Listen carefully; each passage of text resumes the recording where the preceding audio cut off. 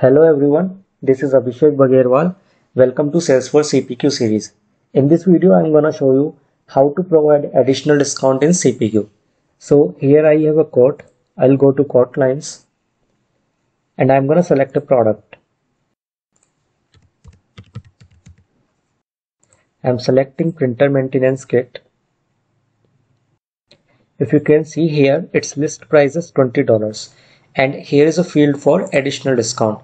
So I'm giving a 10% discount over here. Click calculate. So as you can see, additional discount is applied and the net total has become $18. Okay.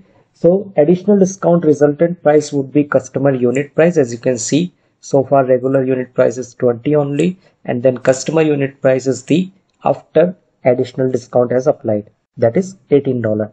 So that's how you can apply additional discount in CPQ. Now if you want your sales representatives not to provide any additional discount, then there is a way. Okay, you have to go to the product, click add, I click edit, and then here is a checkbox as non-discountable. Click it and save it. Now come over here, I'm gonna delete it and I'm gonna add the product again.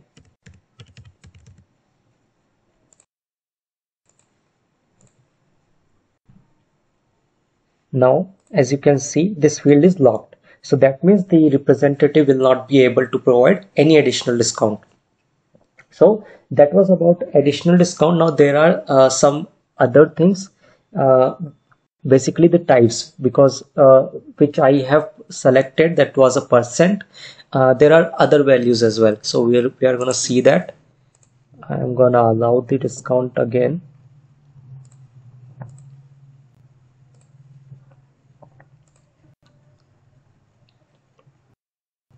Let me refresh it.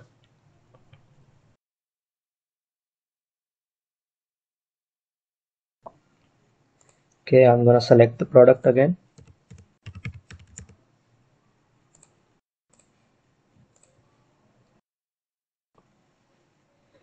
Now if you can see, there are percent, there is percent and there is USD. So direct to value also you can provide. So I'm going to provide $2. Okay, I need to change the percent to USD. Okay, let's say